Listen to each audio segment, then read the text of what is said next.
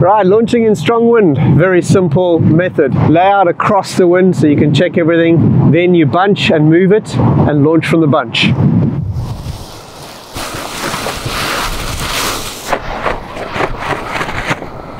Make sure you're running back at the glider so that you give yourself a lot of time to clear any cravats and get the wing open without power, and then off you go.